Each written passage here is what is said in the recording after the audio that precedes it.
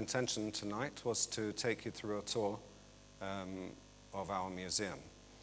But, when I decided this is what I was going to do, I was thinking, first of all, how do people visit museums? And I mean, sometimes people go to museums just to see one particular object, like the Mona Lisa. And so you'll see hundreds of people clicking their cameras without really looking at the object, and then they get home and look at the photographs. Then you get people who want to see beautiful objects. Maybe they don't know too much about them, but they'll just go around looking at exquisite craftsmanship and so on. And then you get people interested in culture or in a particular country, and so they'll visit a museum for that reason. When I was at university in London, if I had nothing to do on a Sunday afternoon, I'd just go to the British Museum. It was nice. It had a nice atmosphere. Just wander around. I like the Mesopotamian galleries, so just wandered around there. Gave me a good feeling. When in our museum, I've seen people, all sorts of people. I've seen people who have been through the museum in 10 minutes, you know, and say, that was fantastic. And I've seen people sit in one gallery for hours, really hours on end, and then they come back and they make repeated visits to the museum.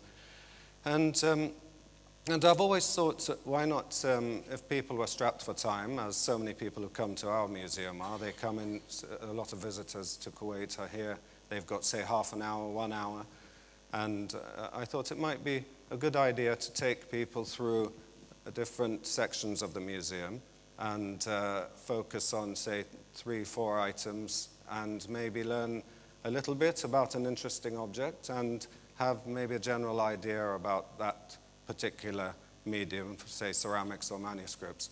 So that's what I'm going to do tonight. My intention was to do a tour of 20 items in the museum, and then I struggled to keep it down to 20 because it went up to 26 and I brought it down a little. So I've kept it to 20, but there's 25 there just in case. And when I did the first run through, it took 45, 50 minutes to do 10 items. So I had to chop, chop, chop, and here we go. And I have 45 minutes, right? Okay. That's my pointer. And I always point the pointer at the screen, and I don't need to, do I? Okay, so I'm going to start off, I mean, originally I was going to start off with a really interesting door that we have in the museum, and it's one of the first things you see when you come into the museum corridor on the right. It's a big door called the Sultan Barquq door, but I've decided to move that along because there's quite a lot to say about it. So if we have time at the end, I'll talk about that. And one of the interesting things about that door is that Dr. Geza spent a huge amount of time going through an adventure of research about that door.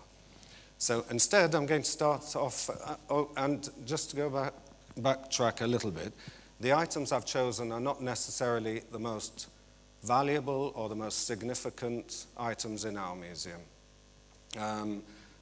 Some of them are just things that I like. Some of them are things that I've noticed people like looking at, and some of them are just things which have a nice, interesting story. So it's a mix. And what we're going to start with tonight is this rug, which is hanging again in the entrance, which is a 19th century rug from Isfahan. And in the rug are 54 historic world characters, each with a number. And around the border there are little circles with, as you'll see here, with the number and the name of the character. And in this case, number 51 on the left is Washington of America. And the one on the right is written backwards. I haven't actually been able to work it out, but I think the weaver must have been a person who couldn't read or write, because he must have had the pattern upside down or something, yeah, or dyslexic. So yeah, it's a really interesting rug, and it was from the early to the mid-19th century, and it was in the possession of an Indian Maharaja's family for 100 years. We don't know where it came from before that, but I feel that this is a rug that was made for perhaps the Western market, because there are so many Western characters in it rather than Middle Eastern ones. So you have people, okay, who are famous, but not one of the most famous characters in the world, like Vasco da Gama and Magellan, But here we have Moses, and we have many interesting characters like Moses and King Solomon, who follows there, and Romulus, who founded Rome, and there are people like Charlemagne, Harun al-Rashid, Confucius, and George Washington over there. So it's a rug full of very interesting characters and nicely done. And, but the one thing I thought was interesting about this rug is that Alexander the Great, one of the most important characters to Europe and to the Middle East, is not there. And I'm sure it's because the Persians don't really like Alexander the Great, having burnt Persepolis. So he's not in there. And at the top, we have an interesting inscription, and it says something about images of great world characters who are famed for their works or their minds. So that's a nice carpet. And we're going to move from that, and we're going to go into the manuscript area. We've got many fantastic manuscripts. We have pages, we have books, we have Qur'ans, we have books on science and mathematics and atlases from all periods of Islamic history, starting from around the 1st, 2nd century up to more recent times, and from all geographical areas, from Indonesia, China, up to North Africa and Spain. Now, just a little bit about Arabic writing briefly. Now, Arabic writing, scholars agree, descends from Nabateo-Aramaic writing, which in turn comes down from the Phoenician alphabet. As you know, the Nabateans spoke a dialect of Arabic, and the earliest, Arabic only really started getting properly written down when the Quran was revealed, so in the 7th century. But there are examples of Arabic, for example, this one, which is one of the earliest ones, 250 AD, and you can actually make out, read some things there.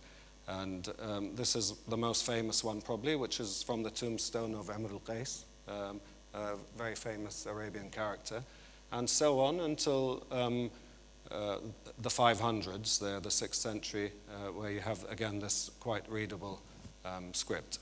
And that's courtesy of Safadi. So when the Quran was revealed, one of the earliest scripts was called the Kufic Abbasid script. And this is a fantastic example of a very early manuscript with Kufic Abbasid script written on parchment. And this dates from the 1st, 2nd century Hijri, which is the 7th, 8th century AD. And it's interesting, as you'll see in the next manuscript too, that at that time the letter Alif in Arabic was written with a curve to the right. And this is considered a very fine example of the writing at the time, a beautiful example of writing, and it's an extremely significant piece because very little has survived from that period, and with the writings so clear as that. So that's a very special piece. And the particular type of writing there is called ma'il, which in English means bent. It's called the bent style of the Kufic Abbasid script. Now, the next one we have is also written in early Kufic Abbasid, and it's a folio from North Africa, 8th century, written in beautiful Kufic Abbasid script. And again, you can see the Alif with the curve to the right. And apparently calligraphers, I'm not a calligrapher, but apparently calligraphers consider the way this fi is written to be quite splendid. And this Kufic writing is quite difficult to read because in Arabic there are a lot of markings, diacritical marks they're called, and in early Kufic writing they weren't there. So you didn't have the dots and the lines that developed later. So another very interesting piece. Now next we have something which has nothing to do with religion. This is a book written by Al-Kindi. And Al-Kindi, or as he's known in the West, Al-Kindis, was born in Baghdad, in Kufa, in 800 AD. And he worked closely with the court. The caliphs were his patrons. And he was a philosopher and a chemist and a pharmacologist and an astronomer and a mathematician, and he was, you name it, he was that. He wrote books on music, on cookery, on swordsmanship, on everything. He was a real Renaissance man of his time and his period. And he was a scientist who had much influence on later scientists, Arab scientists like Ibn al-Haytham. And Ibn al-Haytham is, some scholars argue, I mean, some might argue that he's not, but some scholars do argue that Ibn al-Haytham was the most important physicist in history until Newton came along, so hundreds of years. Anyway, al-Kindi wrote a lot on optics, and this book is called The Book of the Science of Rays of Light and Burning Mirrors, for which he's famous. And it's very interesting that when we had this book studied, and there were some scholars who studied it, one of them was called Ziad Rajab, the scholar stated that until this book came to light, this particular edition, which was written in the 9th century, until this book came to light, the only known edition of this version of al-Kindi's work was a 1485 Mamluk edition. And that's how this work was known to the world. And then they studied this book, and they did a lot of research on it, and there were two scripts written on the back. One of them, the top one, dated to yeah, but I mean the important one is this one actually, the one on the bottom. That was dated, this one, to not long after the book was written, but this one was dated to 890, and it says here that this was نقلت منه نسخة بخط. It gives the name of the person who copied this book in the year 890 Hijri, and that's the name, al-Fayyumi. And the scholars all agreed that this is none other than the 1485 Mamluk edition. So it's extremely interesting that the book that's been known for hundreds of years to the world from the 1485 edition was actually copied from this book of al-Kindi. So that's a book worth looking at. Now next we come to another really important book by Ibn Sina. And Ibn Sina, Avicenna, as he's known in the West,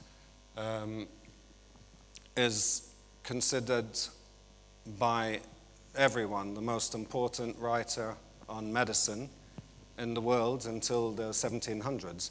And all through the Middle East, from the 1100s when he wrote the book, the 11th century when he wrote the book, until the 1700s, his book has been used as the encyclopedia at all universities across Middle East and Europe.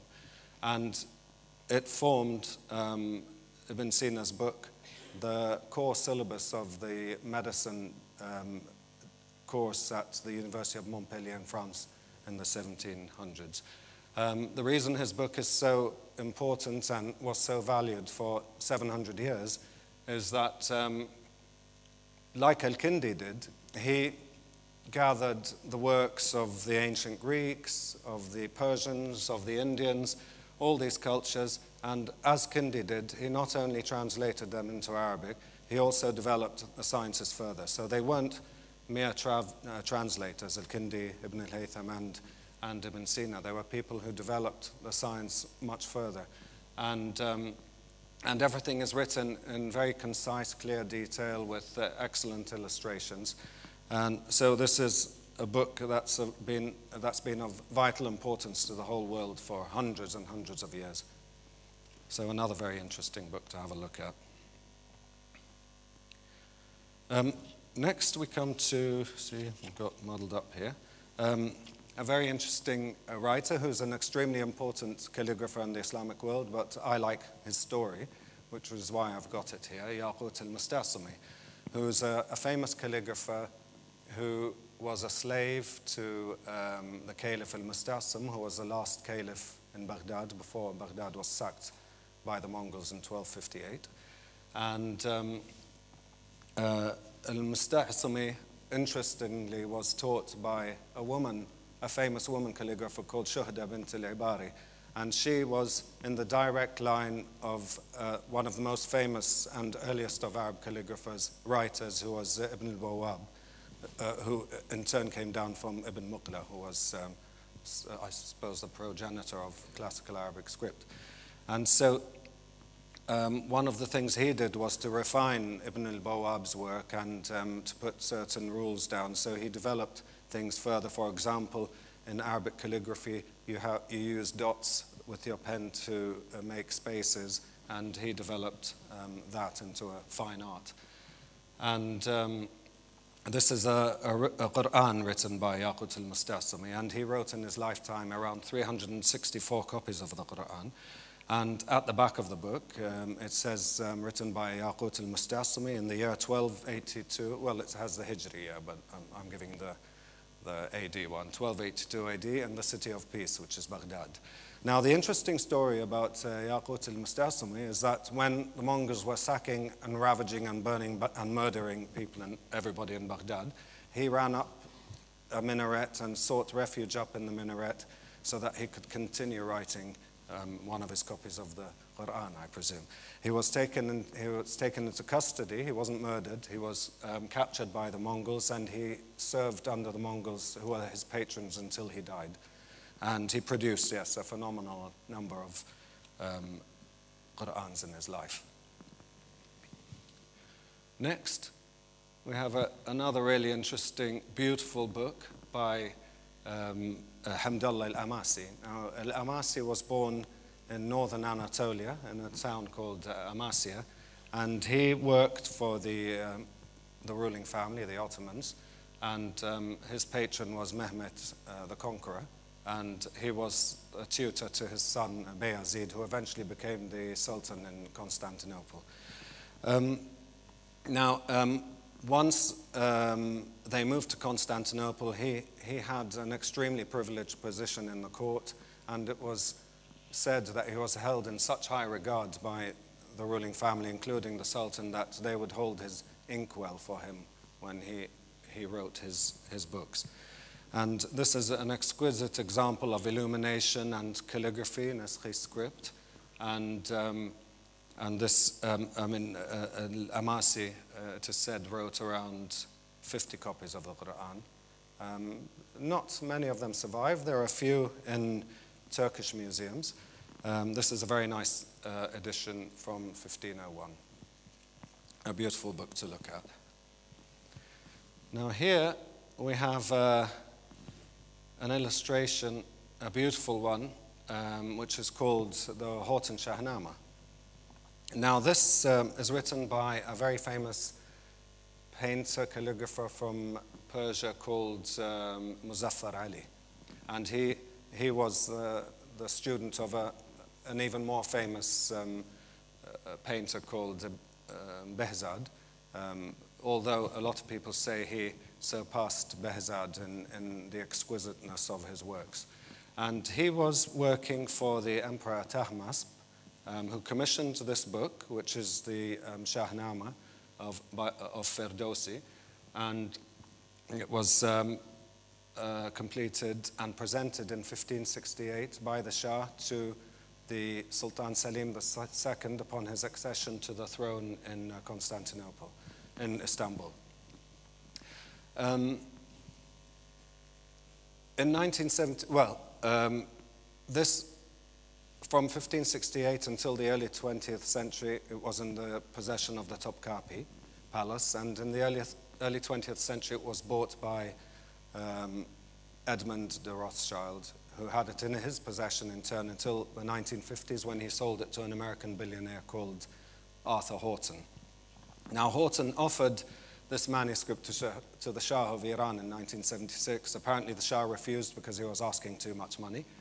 So, and then this, coupled with the fact that people say Arthur Horton took out some of the pages of the Shahnama to present to the Metropolitan Museum of Art as a way of avoiding paying taxes, and then he took apart the whole book and put them up for auction at Christie's in London, shocking the whole art world. And so this illustration comes from that book which is considered a world-class work of art everywhere in the world in terms of the exquisiteness of the illustration and the calligraphy, the illumination, even the paper. Everything about it is of the absolute highest quality. And in this illustration, we have the Emperor Yazdegerd, who had a health ailment and a violent nosebleed, so he went to this magic pond to cure his nosebleed. And when he was there, this magic horse came out and kicked him to death.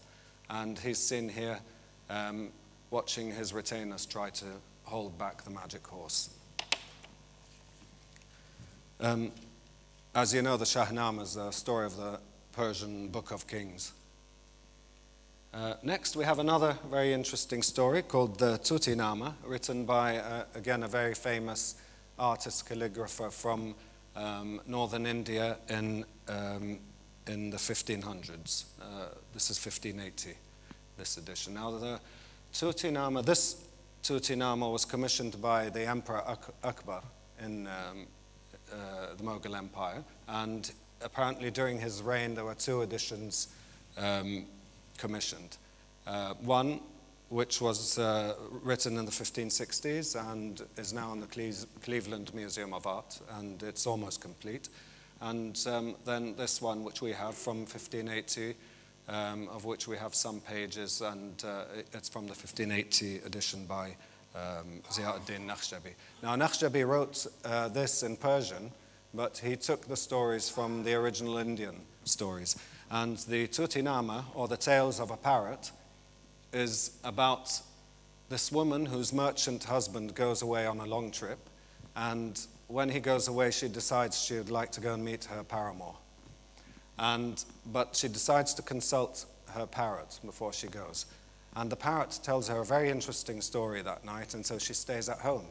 And like Shahrazad tales, every night he tells her a very interesting story for 52 nights until her husband comes home, and thus preserving her fidelity.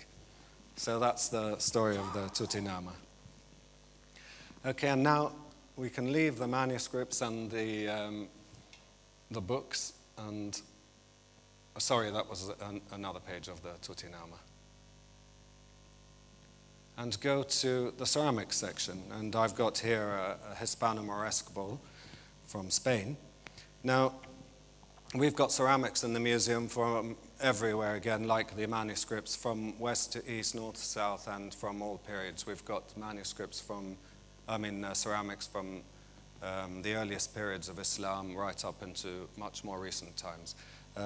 When the Arabs established the Islamic Empire, they inherited from the vast lands that they conquered, they inherited multiple ceramic making centers in Mesopotamia, in Syria, in Egypt, in Persia, all over the Islamic world. And so they inherited techniques, and they also took in techniques from the Chinese, who had been constantly passing on ceramics methods. And they also invented many methods in the Islamic world, including stone paste, tin glazing, fritware, and lusterware. And many of these, for hundreds of years, the Middle East acted as a stopping off point for techniques from China, also techniques that were born in the region and then passed on to European ceramic makers, like many of the famous types of ceramics that you have now in Spain and in Italy. Now, I'm focusing quite a bit here on lusterware because I think lusterware is one of the biggest inventions in the Middle East, and there's a lot of argument over whether it was invented in Egypt or in Iraq. Some people say Egypt because the earliest piece of lusterware that survives is from Egypt, but others disagree and say Iraq. But whichever, the fact is that wherever it was invented, very quickly it soon spread to the rest of the Islamic world. Now, it spread, of course, from the Eastern Islamic world, the Middle East, up to North Africa, and they say, scholars say that the earliest appearance of lusterware in North Africa, or the Western Islamic world, was in Qayrawan, and in the Great Mosque of Qayrawan, and in the Palace of Raqada, near there. And so a lot of ceramicists must have come there from the Eastern Islamic world, set up their industries, and then when Qayrawan was sacked in the 11th century, a lot of the potters emigrated to the Mediterranean coasts of Algeria and Tunisia. And then it is said that their descendants eventually crossed the seas to Spain and established ceramics and lusterware centers in Malaga, which was the main one, plus Almeria and Murcia in Andalusia, of course. And so here we have a very beautiful Hispano-Moresque ware with cobalt and blue lusterware, and it's got 4 sort of handles on the side. Now there's a very similar one in the V&A, missing the 4 handles, and this is definitely identified as Malaga ware because it has the Malaga stamp on the bottom of it, and scholars all agree that the shape is a typical Malaga. Next will come something which again is not in chronological order. We're going back to the 10th century here to Fatimid Egypt. And what's interesting and significant about this jar is that there are 3 figures on it. And here we have one of the figures. You can just about make out the figure. And the figure's holding a flag, and on the flag it says Amaluhu Beitar. I think it's Beitar in Arabic. And Beitar is one of 3 famous potters of that time, who included, apart from himself, another potter called Muslim and another potter called Ibrahim. And so there are several examples of their work that still exist, including in the Keir collection in London and the Frey Gallery in the States. And so this is quite a significant piece of early Fatimid lusterware. And then we go on to something which I just like myself. Again, it's a Fatimid bowl from the late 10th, early 11th century Egypt again. But there's quite a bit of Iraqi symbolism in there, including these are typical Mesopotamian symbols, the almond shapes. That's a lynx or a lion. And the writing in the border, it goes all around, says Tawakkul Tukfa, which people translate as trust in God. And then finally we're jumping a couple of centuries, but we're going to Turkey now. And Turkey has always had a ceramics industry and or a pottering industry, and the pottery there was usually made of red earthenware until influences started coming in from other parts of the Middle East, Syria, and Persia and Mesopotamia, and a lot of techniques were brought in when the Seljuks came to Anatolia. This is a very famous piece of pottery which is called Islamic ware, and it comes from a region in what the Greeks called Nicaea, called Islamic, and this is where many people consider the apex of Islamic ceramics developed, where they started using new underglazing and faience. Techniques were taken from the Chinese, as well as the techniques that were taken from Mesopotamia and Syria and Persia. And generally, Islamic ware is divided. I mean, this is a particularly fine example of later Islamic ware from around the 1560s. But here, we have one of the early ones in which you can see a lot of Chinese blue and white influence.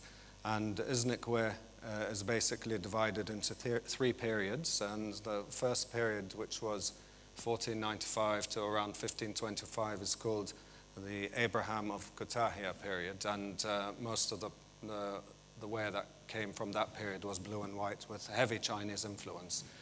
And then you have the second period, 1525 to around 1555, which is called the Damascus period, where greens and reds, greens and purples were introduced. And finally, you have the period called the Rhodian period, where the very distinctive red sealing wax color was introduced, and That was 1555 to 1700. And so here we have a very fine example of that. And this one was made during the reign of Sultan Selim II. And the motifs are what I identified as that. And this was around 1560. And this has got motifs and patterns which are similar to many tars which were produced at the time and used by the very, very famous Ottoman architect Sinan in his buildings. Okay, so we move from the ceramics and the Iznik into metalwork.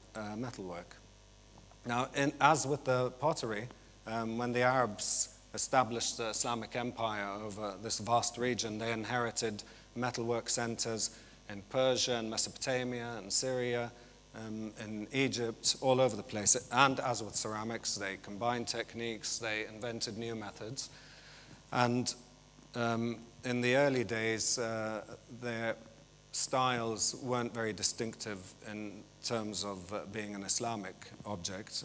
They tended to use the styles that had been used previously. So then there became a change in the use of metals. So while pre-Islamic, there was a lot of gold and silver used, especially in the courts, later on they started to prefer, of course, depending on the period, bronze or brass, although there were courts in later Islamic period which obviously went for the silver and gold as well. Now, one of the earliest, we've got a big range of metalwork in the museum, ranging again from very early periods until much more recent times and wide geographical area. And one of the earliest pieces we have, or we've got some of, are these, is like this Umayyad incense burner, which comes from Syria in the 7th century with very strong Byzantine influence. Next we come into Ghazni lion, we call it, which was researched by Geza. He did a lot of research on this. And what's interesting about this, I mean, it's identified as Ghazni because, maybe I'll move on, because you can see here some symbols like the palmettes, plus other hexagonal symbols, and these were very distinctive of the palace in Ghazni at the time, which was around the 11th century. And also interesting here is that it's signed by the person who made it. It says there, Amala Ali. And there are some similar lynxes or lions as this one. As you can see, it's got a hinge there so that the head could be reverted and the incense and the charcoal put inside. Yeah, so there are lynxes like this in museums, but they tend to be much smaller. This one is quite large. It's 1/2 meter high, it's 1/2 meter long. And the closest one to this, in fact, is a lion. I don't have a picture of it, but is a lion which is in the Hermitage Museum in St. Petersburg, and which was incidentally exhibited here in Kuwait, as I'm sure Sheikh Hissa will know, in 1990 during the Hermitage exhibition in the National Museum. And the other similarity with the Hermitage lynx, which is a similar size as these two fish on the side of the face. And also, the Hermitage one is also signed by Ali, but in that case giving the full name Ali, and scholars can't decide whether it's Ali al-Taji or Ali al-Tahi. And yes, so and the other interesting thing about this is that, sorry, I'll go back a bit. Ghazni was a vast kingdom which stretched all through Persia and Afghanistan, but all around and within there were these little Buddhist and Hindu enclaves.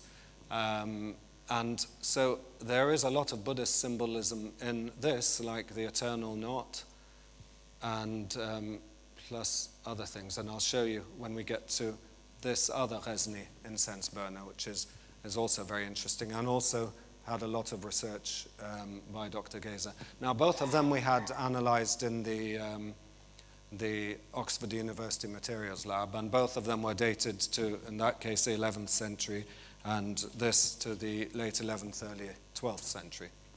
Now, according to scholars, including Dr. Geza, these 4 lynxes are, and the dome are an imitation of the great Samanid mosque in Bukhara. And now, for the Buddhist symbols, look at the Chhatri on the top, which Chhatri is a Buddhist umbrella, and also the seated bodhisattvas that go around. And there's some Thuluth writing going around the incense burner, and it's interrupted by these seated figures. And there are other Buddhist symbols in different parts of the incense burner. Again, this one has the hinge on the top there, so that the top lifts up. Now, this one has an interesting story.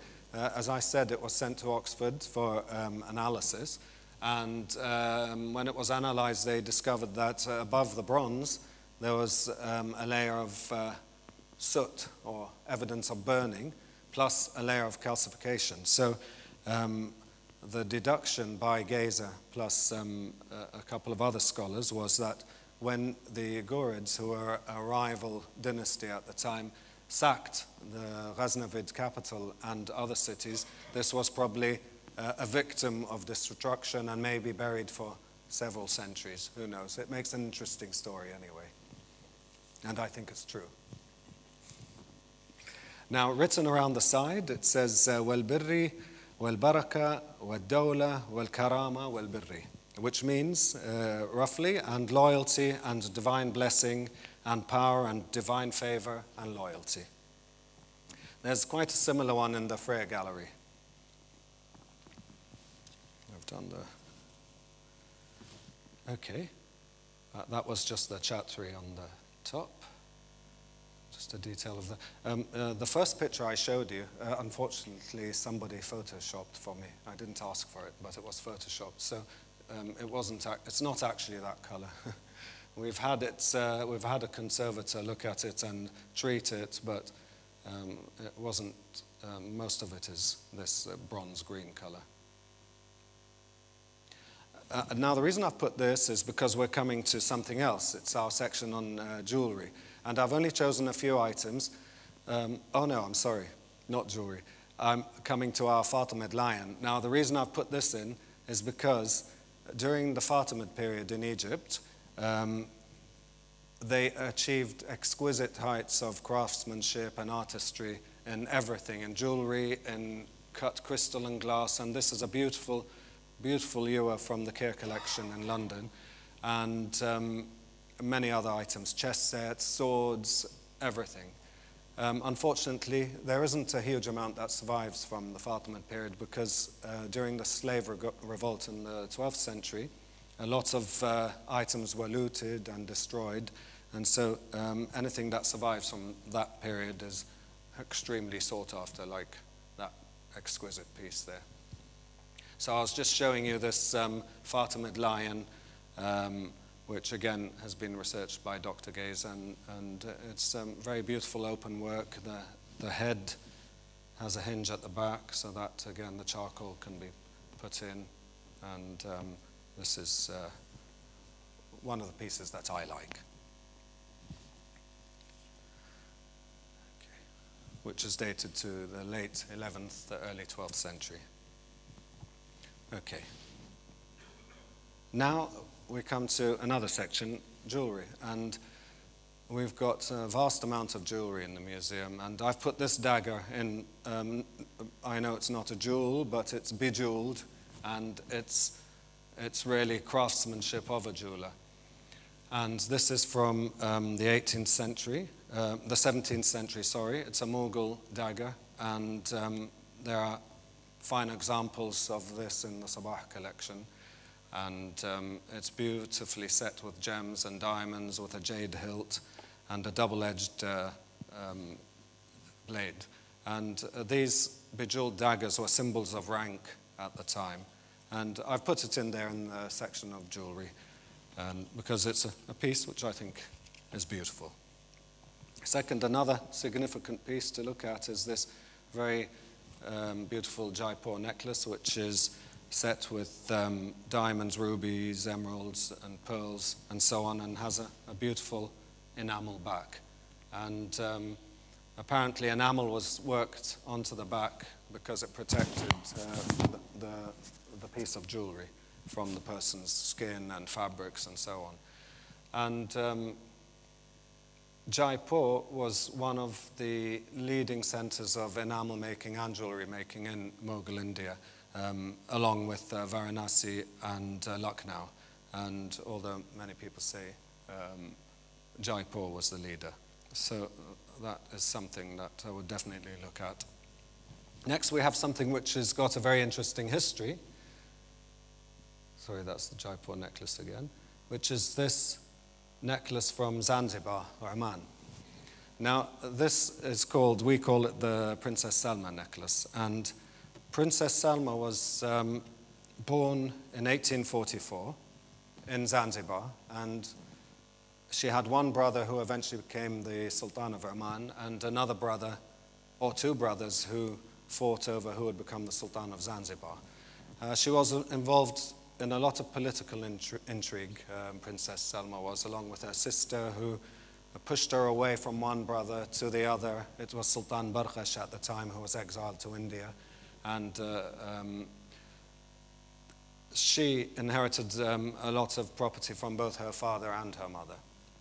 One of her inheritances was a plantation, and she lived on this plantation, and one of her neighbors was a German merchant. Now, in 1866, Princess Salma eloped with this merchant. They went to Aden, got married, and then they went to Germany, where she had 4 children, one of whom died, 2 surviving daughters, 1 son.